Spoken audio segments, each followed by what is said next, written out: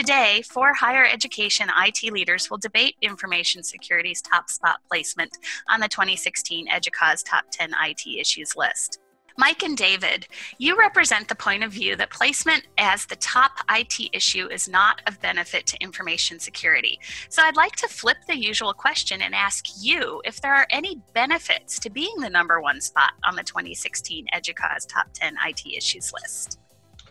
Joanna, it's great to be here. I believe that leadership only has so much capacity for issues to think about and spend their time worrying about.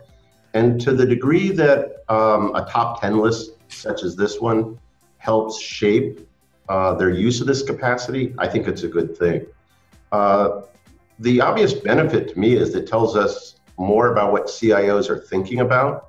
In other words, it's indicative that these security issues have sort of penetrated that fog of leadership. I would say the benefit is that if you can get a higher level of attention in other parts of information technology and in other parts of the university because they perceive that it's an important issue, that is not a bad thing. Thank you. Sharon and Neil, you represent the point of view that placement as the top IT issue is of benefit to information security. Did Mike and David miss anything? I think that having information security be the #1 issue could increase the amount of resources as information security professionals to come into our organizations and allow us to do our jobs a little bit better than we are currently doing. For organizations that are strapped, this is a huge benefit.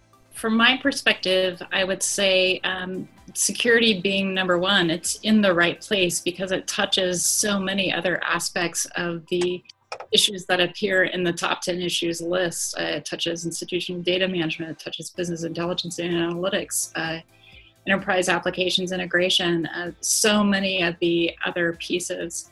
And paying attention to that sort of foundational activity in security is so important for the other things that we want to accomplish after we've dealt with as much as we can deal with in a changing and evolving security context as security concerns.